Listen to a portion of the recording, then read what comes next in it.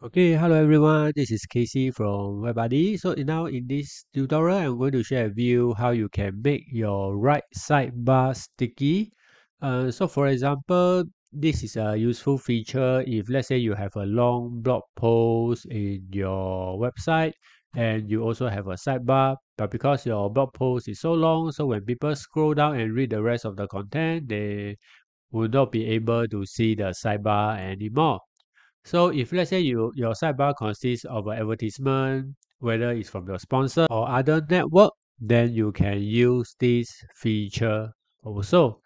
So the first thing you need to do is to go to the dashboard and go to Appearance Editor. And once you're on this page, go to Templates and scroll down and edit the template that you are using. So for me, it is the single post template. I click on that.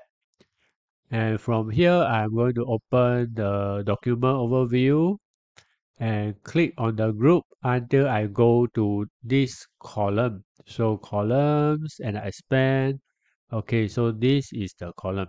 So by default, in order to make this section sticky, you will need to create a group.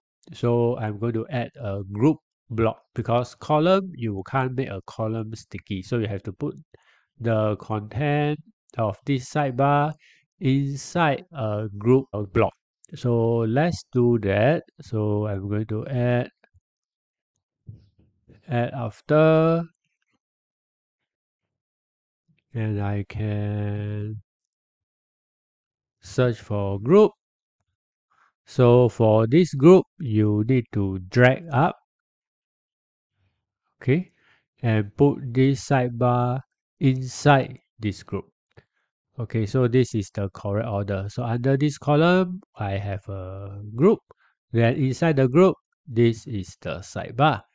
So now you need to select this group and come over to the right setting panel. If you do not see the right setting panel, just click this icon over here, settings, and scroll down. You will see position. Position over here, you need to select sticky over here.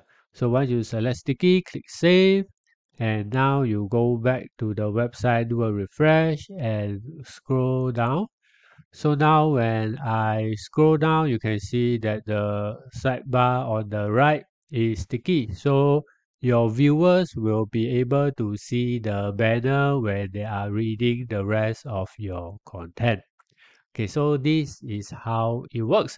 So hopefully you will find this video useful. If you find it useful, please give this video a thumbs up and subscribe to my channel.